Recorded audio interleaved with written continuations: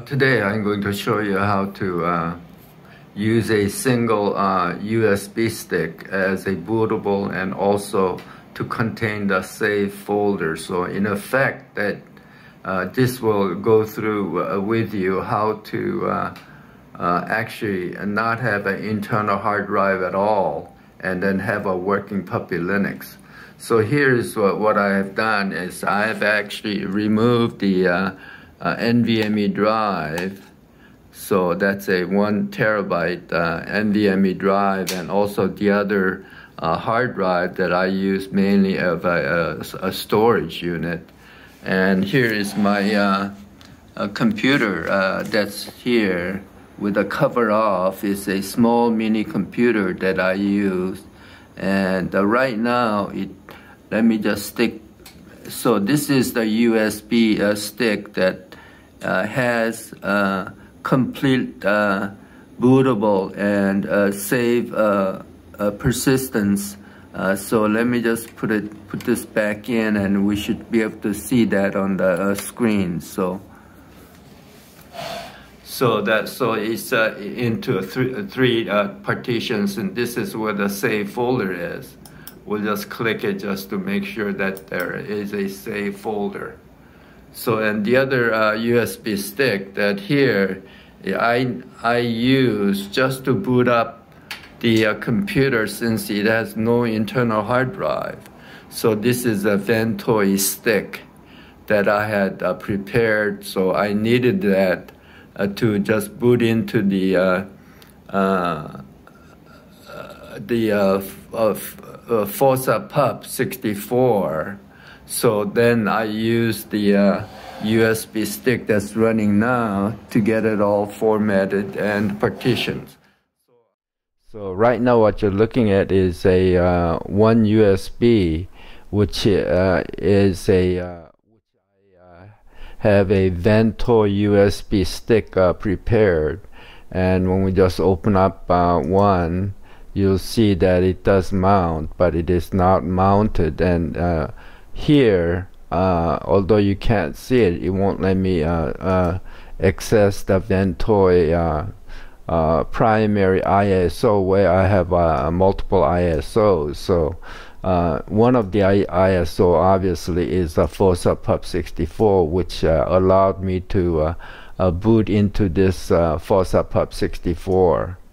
So then what you do is once you get the Ventoy to boot into Fossa Pup 64, you have this message, but we won't be installing it at this time. So we'll just go ahead and we'll just unmount it also this. So right now Fossa Pup 64 is running on RAM obviously, so it doesn't even need to see the Ventoy ISO file. And I have taken liberty of having a simple screen recorder activated and set up my headphone and a microphone setup. So otherwise this is right now using Ventoy. There's no internal hard drive. Otherwise we'll just go ahead and LSBLK. So there's no other disk except for Ventoy, which is not mounted. So we'll go ahead and now what I'll do now is go ahead and stick in a USB that will be using it as a primary boot disk and also storage with persistence. So let me just go ahead and put it in. So I've inserted it into the USB port, and then here is SGD. So what I have done is taken a liberty of just downloading and installing just ISO F96E4, which is really a recent version of Fossa Pup 64, and I find it probably the best of recent ISO in Puppy Linux for 64-bit PCs. But let me just go ahead and open up the root folder here, and let me just, this is a file that's recording this YouTube. Let me just put this here. we'll just move it into the primary folder, root folder here. So now what I want to do is go ahead and prepare this USB stick for as a bootable, and also it'll contain the save folder. So first thing what we need to do is go ahead and right click and go to system and then gparted, and we need to go ahead and get this prepared. It's SDG and it's a 32 gig USB stick actually.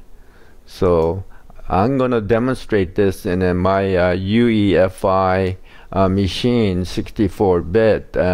So what I have to do, the first thing is on this here is go ahead and go to device, partition table, and we'll have to go ahead and unmount the partition device. Then we're gonna create a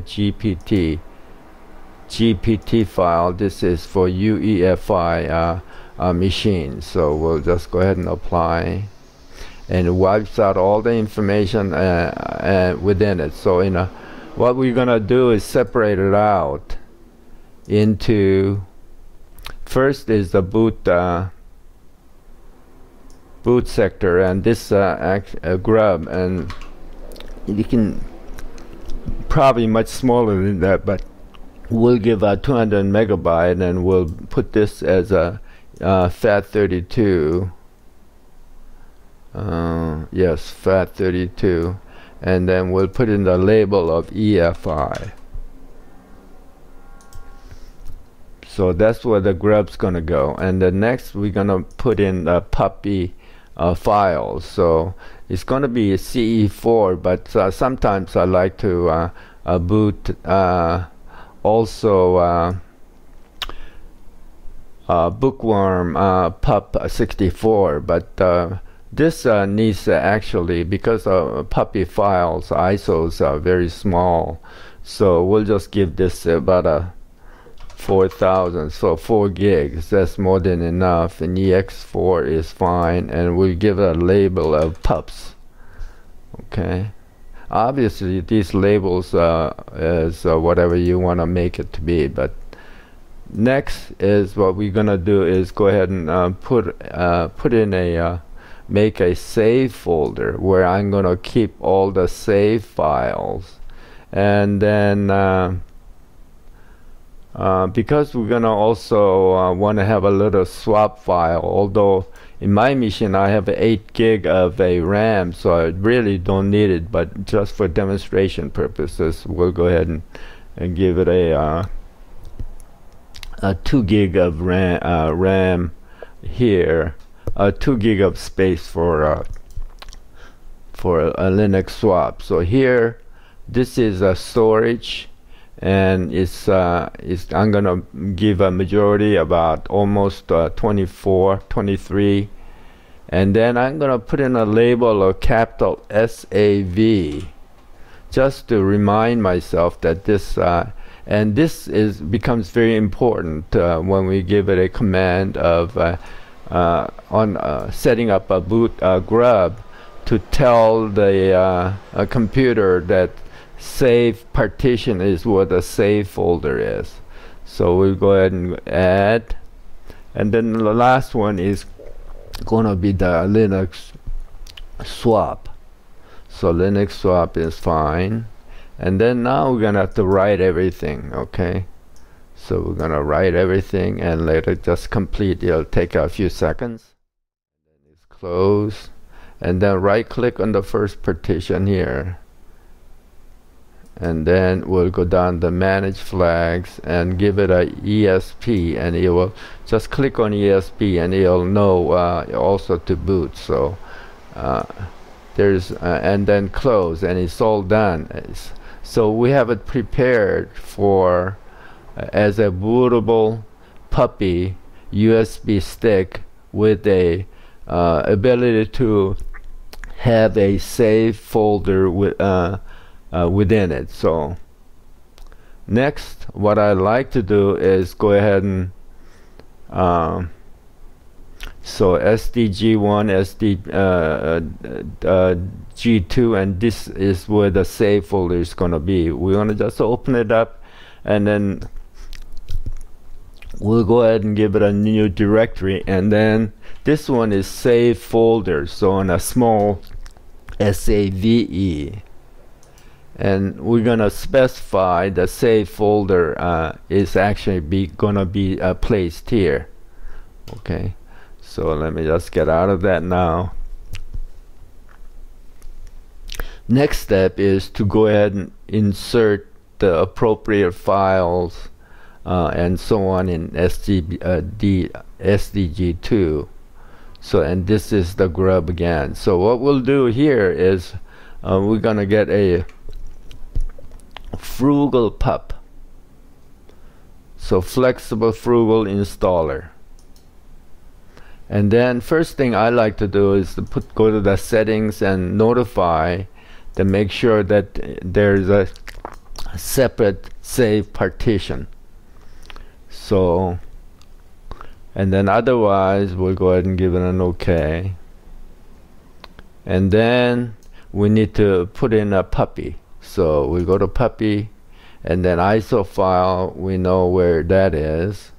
So ISO file is actually within here. So because we put it in to the root folder, so this is where the ISO file is. So let it find it, and then we're gonna direct it to make sure that it gets put into the new USB stick, which is SDG2. We're gonna give it an OK, and then we're gonna create a folder here. So what we're gonna do is just rename it, just name it CE4, and then make sure you tap on the return key. You can't just say, you can't just go OK. It will not work properly. So you just make sure that you go ahead and enter return key. Okay, and then OK. And then we're gonna define where the save partition is gonna be. So it's gonna be in this the G3. So that's where it's gonna be. And then we'll just double click, and then also just to double click just to make sure that it's gonna be in that save folder, and then OK. And then now it knows exactly what to do to make sure that the save knows the save folder location, and is putting in the puppy file so it can be booted. Okay, now we got this little message say it's all written. So we're gonna go ahead and click OK, and then configure the boot sector. So we'll go ahead and go to the boot, and then have to tell it's going to be put in here, but we put the ISO here on the SDG2 under pup. So we'll go ahead and OK, and then this is CE4 is the folder that we put the puppy files in. So we'll just we can take a look, and there's extra file. The puppy files are here, so that's proper, that's all OK, and we'll give it an OK. And then we want the grub to be written on SDG1. Okay, so that's all OK. And then so save source for OK, and everything looks OK, and we're gonna get it OK, and then it's written, and then now we want to exit. Okay, so now let's take a look at the grub CFG file. So we're gonna open it up in Genie, and then document line wrapping so we can see everything.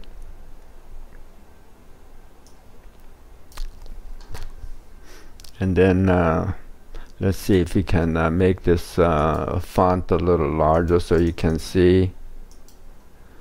So time I usually want to make the timeout. We only have one puppy, so it can actually be 0, but let's go ahead and put it to 2.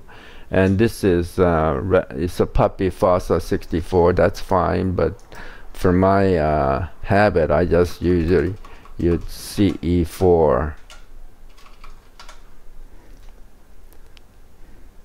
And then here is a proper syntax that's automatically inserted. Is the save fold is under the save label partition under the save folder, so that's all correct. And then I'll just save it. And then now we reboot without saving, but next time we boot into the USB stick that's been newly configured.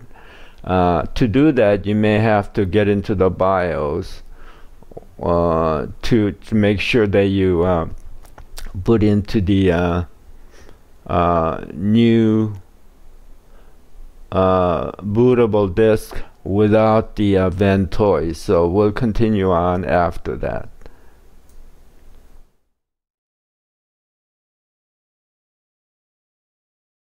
Now I have successfully booted into my newly created USB stick. So you can see that there's SDA 1, 2, and 3. 3 is where the save folder is.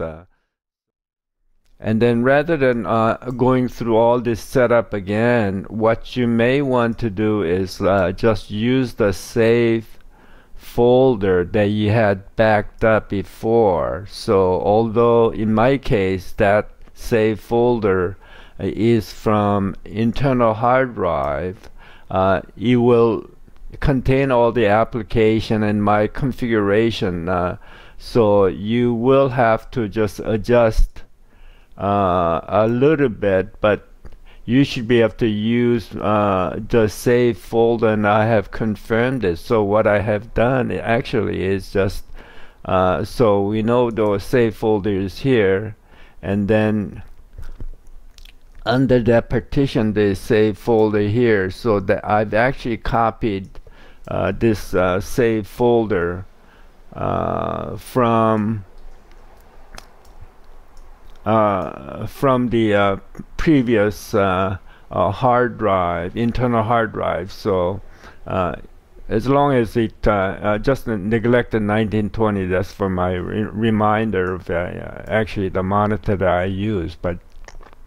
But if you can, go ahead and place the folder of the ISO.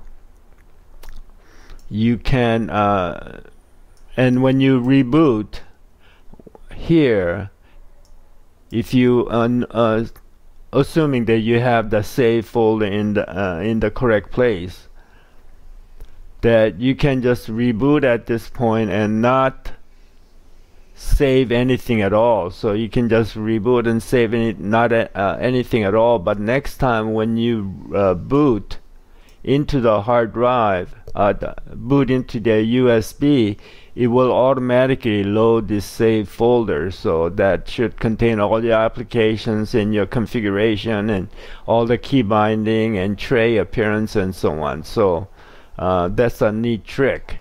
So I won't go through all that, but so that's basic steps to go ahead and use the one USB stick, and in case your internal hard drive does not work or is broken or you don't have it. So only disadvantage is that it may take a little longer to go ahead and reboot or power off, because save folder now is in the USB stick rather than assuming fast or internal hard drive or internal SSD. So that's the only real negative. Otherwise it seems to work fine.